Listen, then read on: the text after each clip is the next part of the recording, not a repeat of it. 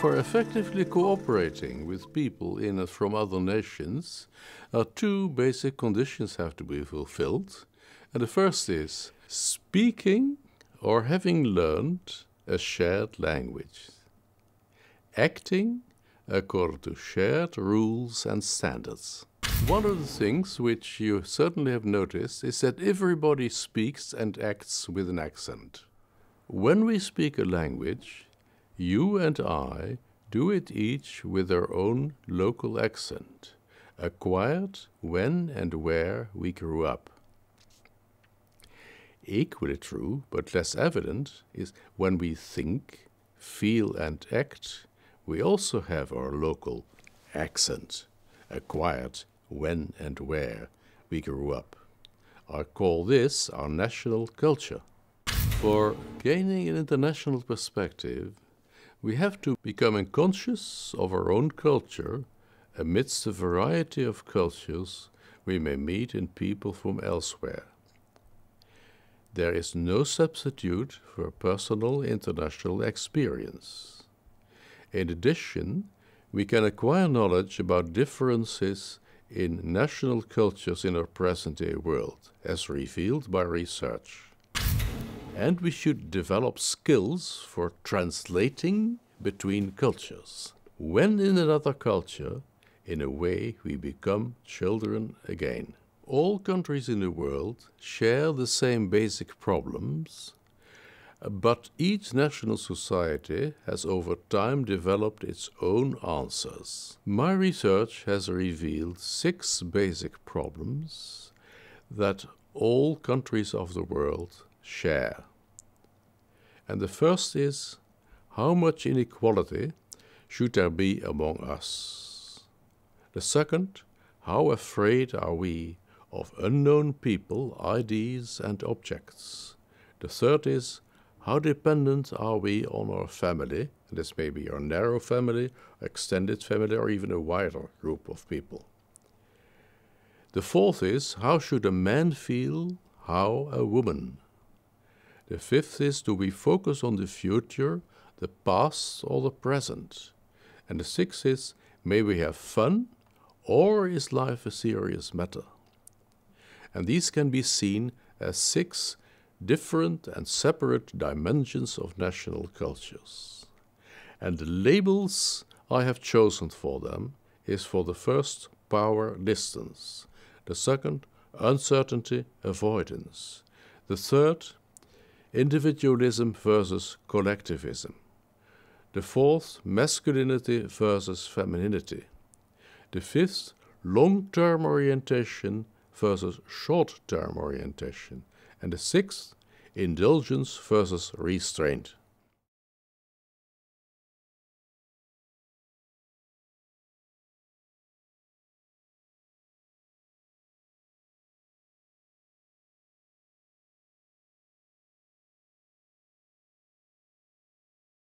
The term power distance was used, as far as I know, for the first time in the 1960s by a Dutch social psychologist, Mark Mulder, who did experiments with individuals whom he gave different power relations. And in the 1970s, I have borrowed the term when I wanted to describe differences between national societies. Now, my definition of power distance as a dimension of societal culture is the following. It is the extent to which the less powerful members of institutions and organizations expect and accept that power is distributed unequally. So the power distance lies with the people at the bottom and not with the people at the top. There's always somebody who wants to take the position at the top if the people at the bottom let her or him do it. But it is only if the people at the bottom accept it that this can be done. How does power distance transfer itself in a society? Well, it is present in the relationship between the children and the parents. The children learn a position towards the parents and other older people in their environment. Here I have an opposition of the two extremes, and most countries, I must say, most cultures are somewhere in between. But I put on the one side large power distance, on the other side small power distance. In large power distance, inequality in a society is considered a normal part of society. That's the way the world is made. In a small power distance, the idea is that inequality is somewhere wrong and it should be reduced if possible. In large power distance, the feeling is that superiors are actually superior beings. They are different kind of people. Whereas in small power distance, the idea is that, okay, there are hierarchies, but the hierarchies are somewhat the rules of the game. You need it to create order, but it doesn't mean that the superiors are also superior, and sometimes you can change roles. Then, in large power distance, the feeling is that power comes first, and good and evil comes afterwards. So first you know who has the power, and then you decide what is good and what is evil. In the small power distance, the feeling is that power should be used legitimately, and everybody on the top or on the bottom is actually under the same rules of law. In the education of children and the large power distance side, respect is one of the most important things a child can learn. On the small power distance side, independence is one of the most important things a child can learn. In the organizing, large power distance societies, they love centralization. And small power distance societies love decentralization. And finally, the relationship between the subordinates and their boss. In the large power distance societies, subordinates simply assume, expect that they will be told what to do. In the small power distance societies, subordinate, when it relates to their work, they expect to be consulted. How do we measure societal power distances? There is no absolute standard. We know that all societies are unequal, but some are more unequal than others. This, of course, is a pun on a sentence from George Orwell, Animal Farm. All animals are equal, but some are more equal than others. But what we measure is the difference between one society and another. The position of societies relative to each other is measured by an index, the Power Distance Index, PDI. And these are plotted on a scale from 0 to 100, and scores close to 0 stands for a smaller power distance, and scores close to 100 stand for a larger power distance. Now, here I have made a table for a few countries. Actually, we have data for 76 countries, but I only took 14 countries here. And you can see on the one side the countries with the higher power distance, with on the top Russia. And then it's followed by Mexico, China, the Arab countries, India. And from the European countries, the largest power distances are in France. And then comes Japan. Japan is not really very high. It's just about the break-even. And then just below the break-even is Italy. Now we get to the low side. Then we get the United States, we get the Netherlands, we get Australia, we get Germany, we get Britain, and the very low one here is Denmark. What can we do with this power distance index? Well, you can validate it. And what does validating mean? Validating means is you have these numbers and you are going to compare them statistically with phenomena in society, phenomena that are measured by other people and other ways, actually most hard data from society. And that is done by correlation. And I have made a small list of things power distance index scores correlate with. On the high side, more income inequality. On the low side, less income inequality. On the high side, a smaller middle class, a larger lower class. On the low side, a larger middle class. Actually, most people are middle class. On the high PDI side, you find the dictatorships. And if it isn't a dictatorship, it's an oligarchy. An oligarchy means that there are a limited number of people from whom the power comes.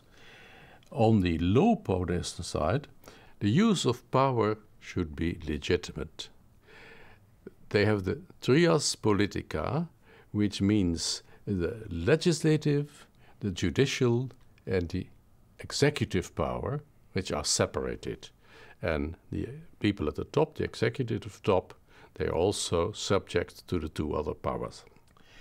In the large power distance side, in politics, you got a big chance of violence. As often there is fighting in local politics. On the low power distance side, most conflicts are resolved peacefully. On the large power distance side, in order to change a political system, usually you need a revolution.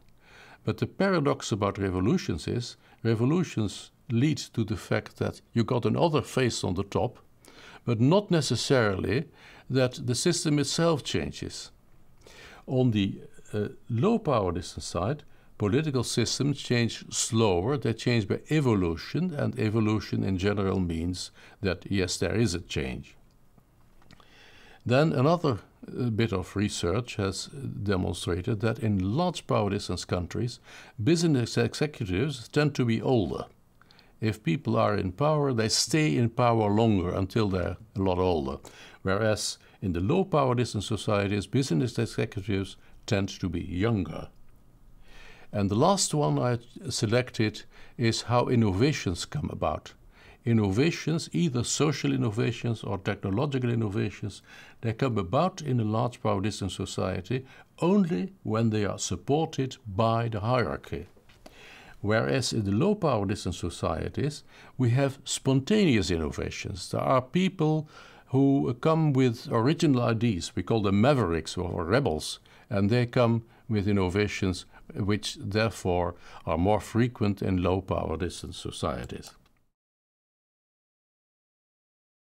The last question I want to raise, which people often ask, is, but don't these scores change over time?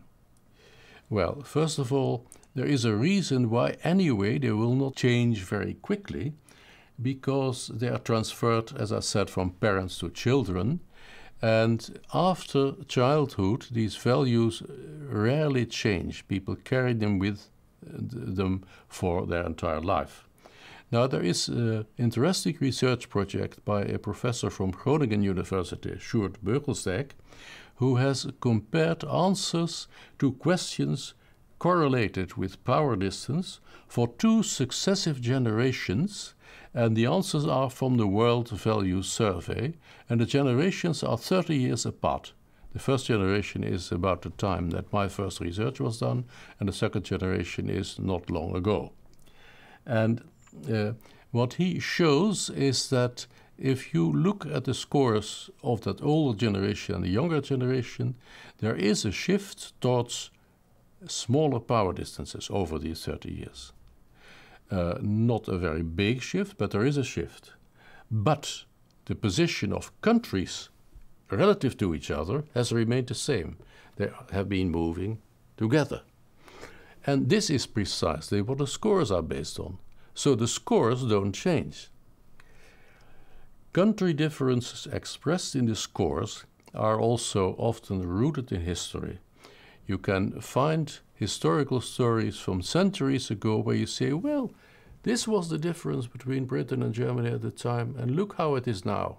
So, the scores can be assumed to be stable over time.